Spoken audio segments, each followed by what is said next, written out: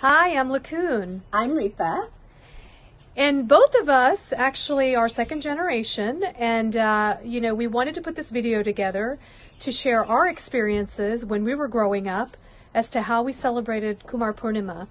So, when we were much younger, we didn't have the luxury of many Odiyas all around the different communities in the Southeast.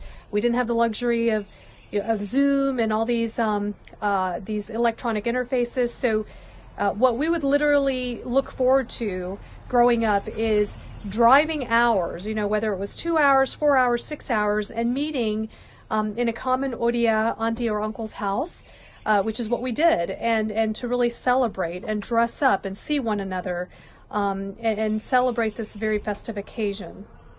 So when we were growing up, we didn't have the conveniences of getting a new outfit here or having a Patel Brothers to have the convenience of getting the Indian groceries. So our parents really preserved culture very differently for us. They were very creative.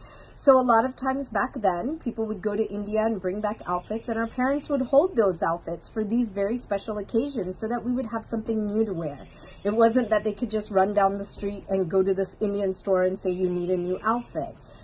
Also, we would get together and we would do puja, and our parents would be so creative. They had no koi, so they would take sugar smack cereal and some chenna, banana, and make chanda chokota for us, put it on the plate. We would get to go outside to finish our puja, and then every Kumara Purnima, we got to sing Kumara Pune Janhaga Phula Bola Beni.